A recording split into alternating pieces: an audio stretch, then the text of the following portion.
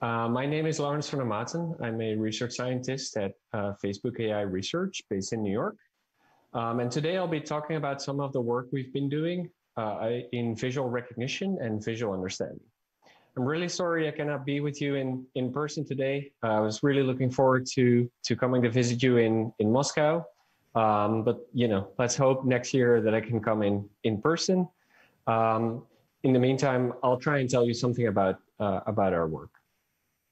So let's start with visual recognition. So I'm sure as you're all aware, convolutional networks have been tremendously successful over the past decade or so, and achieve state-of-the-art performances in tasks like image classification or detection or semantic segmentation, etc. And what these models do is they repeatedly filter an image.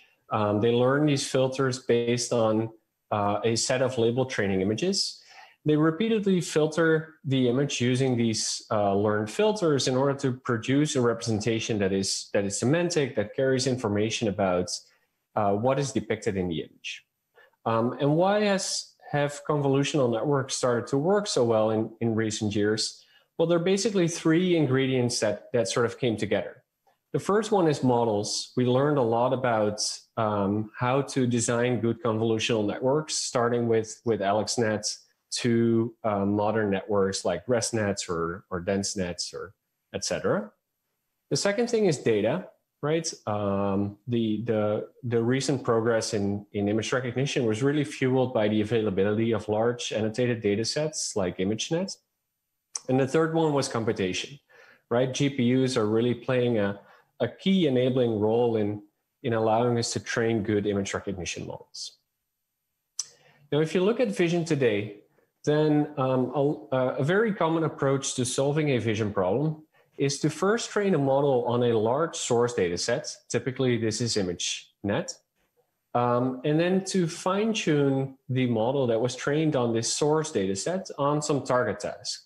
So for instance, if I'm interested in bird classification, I would pre-train on the ImageNet source data sets, and then I would fine-tune on the CUB birds target data sets.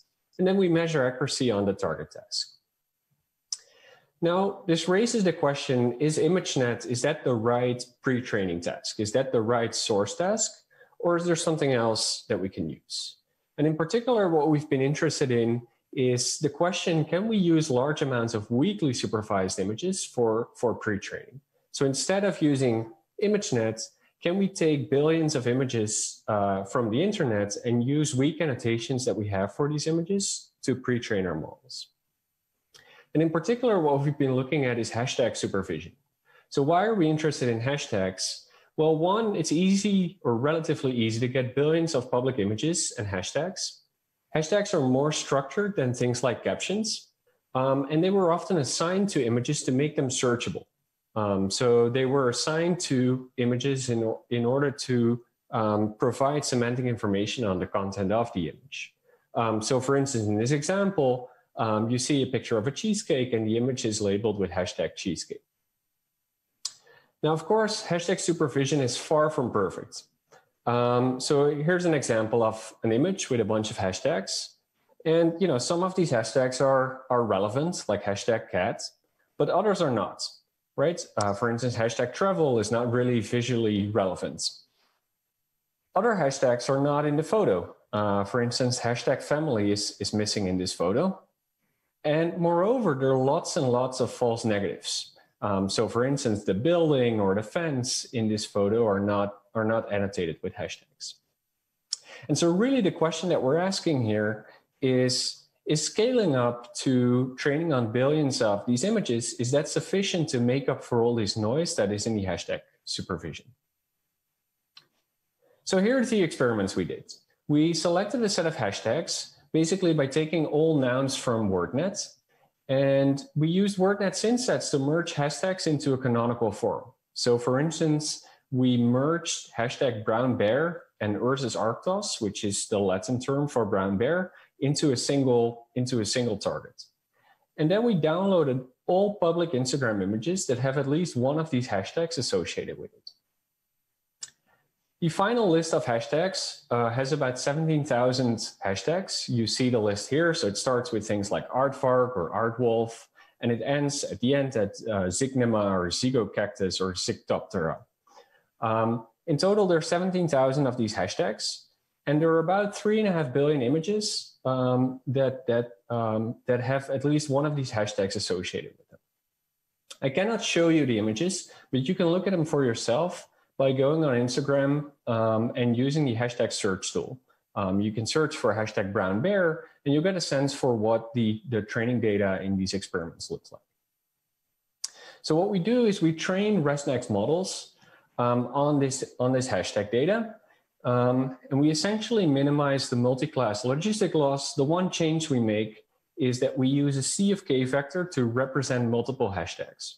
So if there are C positive hashtags associated with an image, then we'll use a vector of length K, of length 17,000, and we'll set each value that corresponds to a hashtag that is present to 1 over C, where C is the number of hashtags associated with the image. So this is a change that we need to make because hashtag supervision is by nature multi-label.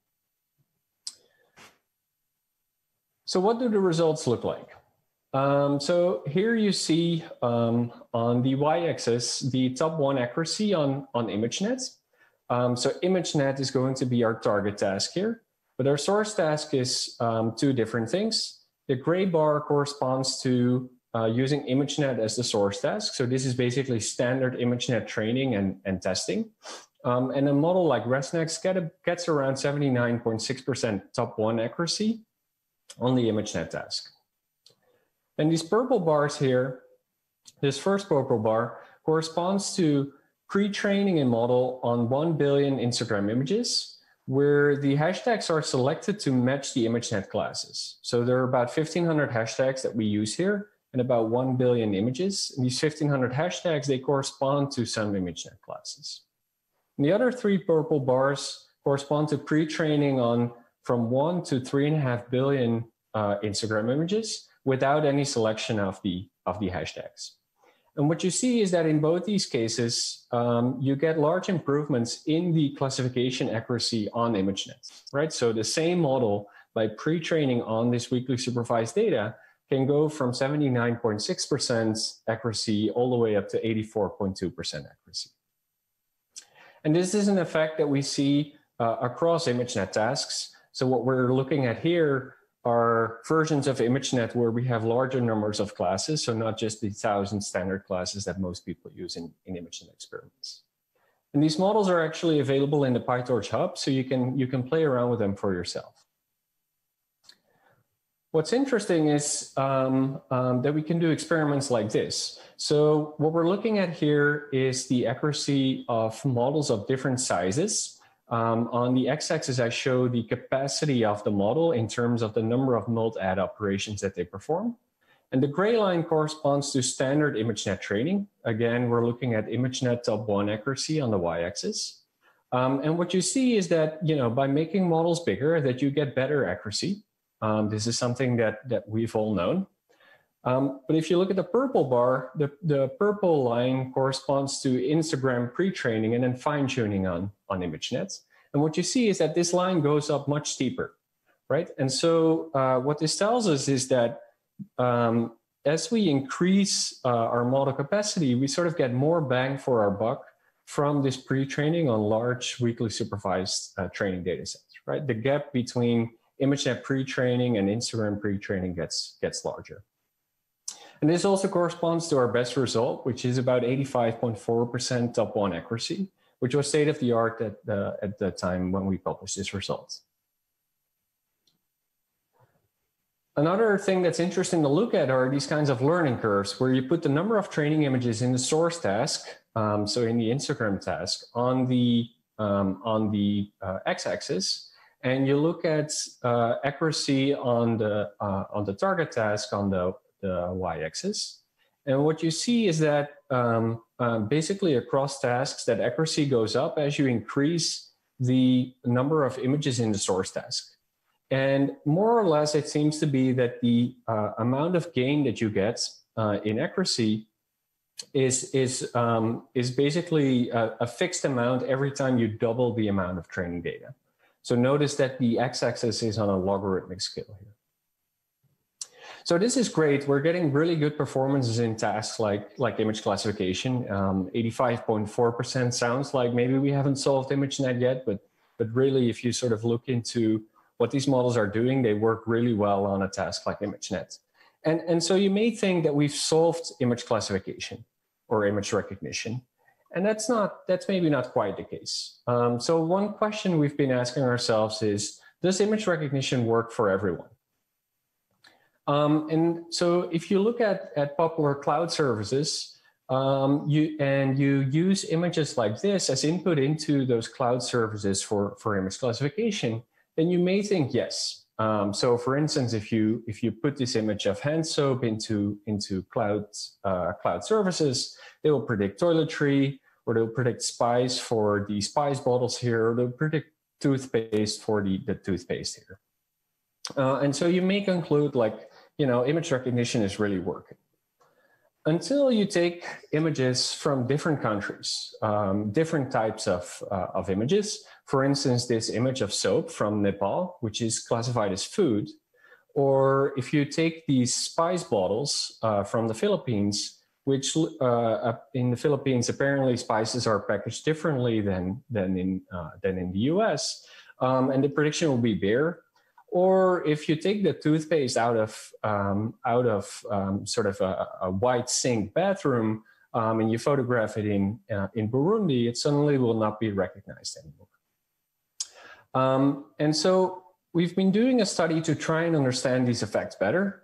And in particular, to do that, we've been using the Dollar Streets dataset, which is a dataset collected by Gapminder, which is a nonprofit that collected this data set to try and show how people across the world live and at different income levels.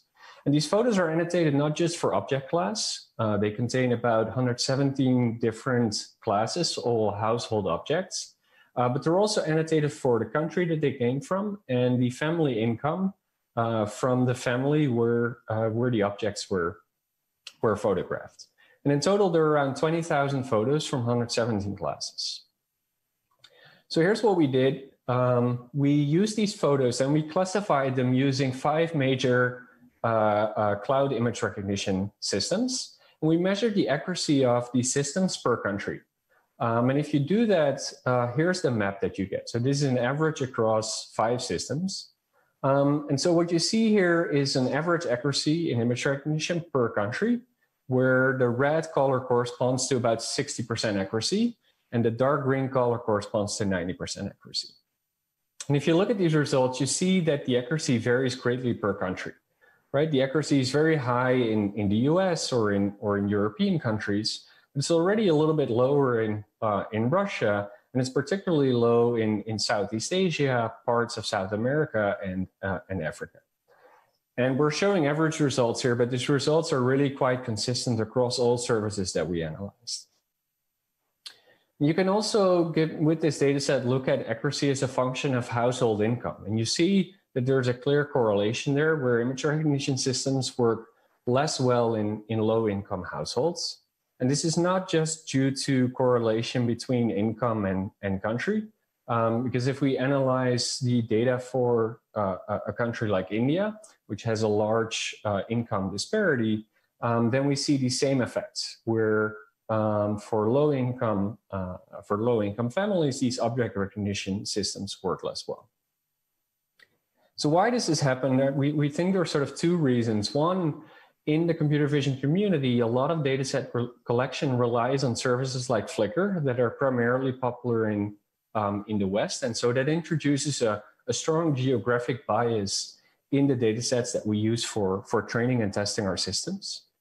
And the second problem is that most data set collection in our community starts with English queries. So if you go on Flickr and you search for wedding, you'll get pictures like in the top row of a bride in a white gown, etc. But if you would search for the Hindi word for wedding, you'd find visually very different images, right? With very colorful dresses and so on. And the same if you do this for spices, right? If you search for spices in English on Flickr, you get all these spice bottles. If you search for spices in Hindi on Flickr, you get very different types of images. And so what this is showing is that, you know, even though our systems are getting really good and our technology is really, you know, is really getting mature, there's still a lot of work to do in order to make these systems really work in practice for everyone. So that was a very quick overview of some of the work we're doing in image recognition. For the second half of this talk, I want to talk a little bit about moving to visual understanding. The success in image recognition raises questions about what's next, right? And in particular, what we would like to do is we would like to develop systems that really understand images. And so that can solve tasks like, you know, maybe visual question answering, right? That can answer questions, any question you ask about an image, or that can do tasks like image captioning. So really describe an image and really sort of display understanding of image content. So we've been looking at image captioning, and one of the problems we ran into is that we found that evaluating the relevance of captions to images is very difficult. And so there's a lot of work in this space, but we were really wondering whether this work is sort of accurately measuring the accuracy of captioning systems. So let me demonstrate what I mean by an example. So here's a photo, and if you run this photo through a captioning system, you may get a caption like a bunch of luggage sitting on top of a floor. And then if you use popular evaluation measures like CIDR-D, this caption will get a CIDR-D score of about 56, which is pretty high. It indicates like this is a pretty decent caption for this photo. Now, this is a photo made in New York. I'm a New Yorker, so I know this is not correct. I know that this is a pile of garbage sitting next to a trash can. Now, if I ask the CIDR-D score, you know, how good this caption is, I will get a CIDR-D score of 0.1, which is basically indicating that that the caption is wrong according to the evaluation measure. So we looked more into this, and in particular, we did an experiment where we asked humans to evaluate the correctness of captions produced by captioning systems. And we compared those to the values that are given by popular measures for captioning systems like Blue4 or CIDR or Meteor or SPICE. And the results of that analysis you see here. So on the x-axis, you see the caption measure, the caption accuracy measure, and on the y-axis, you see the correctness as evaluated by humans on a Likert scale. So higher is more correct. And what you see is that there's only a very limited, a very small correlation between these two, right? So that things like Blue4 and CIDR only give you a very limited signal about the quality of a caption. And this really raises questions about you know, how reliable caption evaluations are. So you could say, well, maybe an alternative here is to look at something like image retrieval. So this is a task where you get a question, where you get a text query like a person wearing a banana headdress and necklace, and you have to retrieve an image. And then if you retrieve an image of a person wearing a banana headdress, then you probably did okay. But it turns out on data sets, even on data sets like Cocoa Captions, this doesn't work well because these image retrieval data sets don't provide true negatives. It turns out there are multiple photos of people wearing banana headdresses, and there are multiple photos of green clocks in the street. And so you're very likely to pick the wrong one, right? And so this lack of annotation of true positives and true negatives is really a problem in image retrieval evaluations. So to try and circumvent this problem, we developed Bison, the Bison task, which stands for binary image selection. So in this task, you also get a text query. So for instance, you get the text query plates filled with carrots and beets on a white table. But you, in addition to the text query, you receive two images. The images are visually similar, but only one of them is correct. So in the top example, only the right image is correct, because that's the only image that has beats on it, right? And is on a white table. And in the second example, the yellow shirted tennis player looking for incoming ball, the left image is the correct one. On the right image, you also see a tennis player, but they're not wearing a yellow shirt. So what is the advantage of this task? Well, one, the evaluation is much more accurate because you have annotations for true positives and negatives. You can measure accuracy in terms of binary classification accuracy, so it's very interpretable.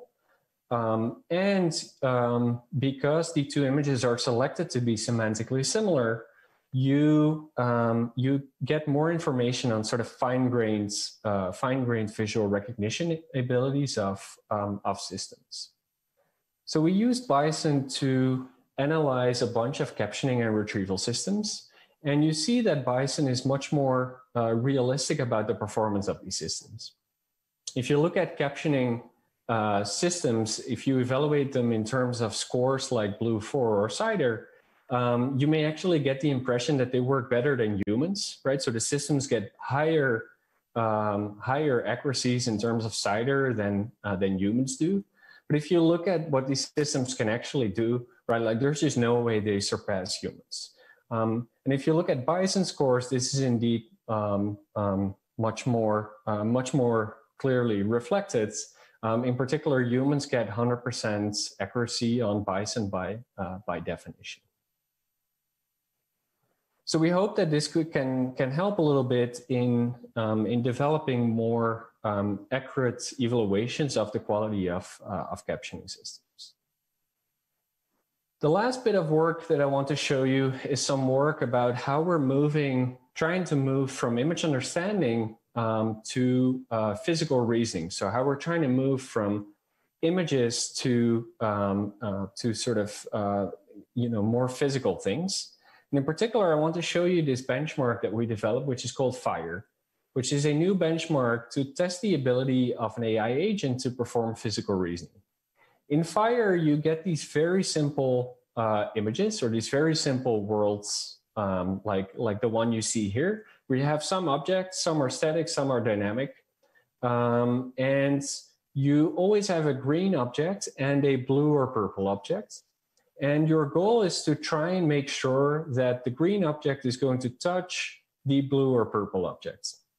And the way you can do that is by placing a red ball in the world and playing the simulator.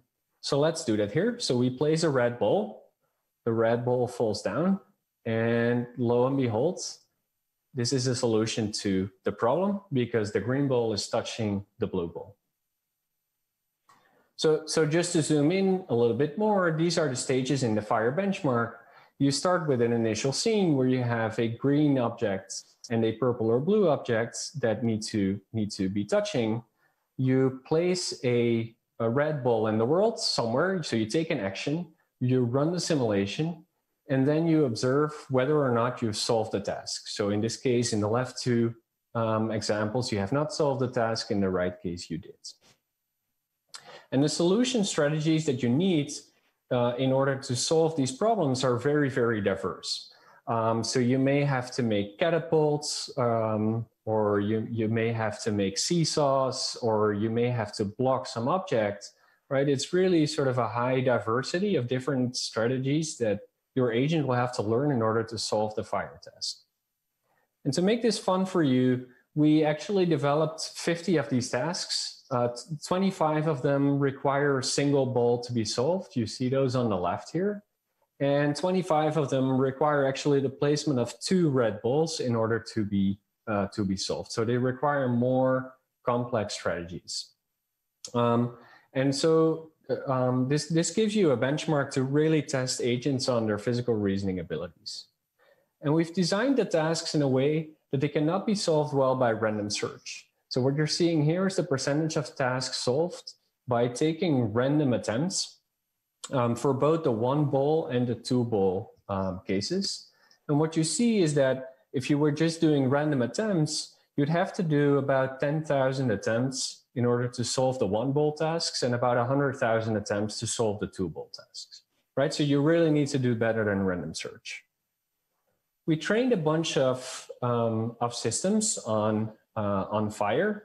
And what we find is that sort of the common reinforcement learning algorithms, things like deep Q networks, they don't really work very well on Fire, right? So the gray bar here is the sort of optimal ranking that you can do of actions.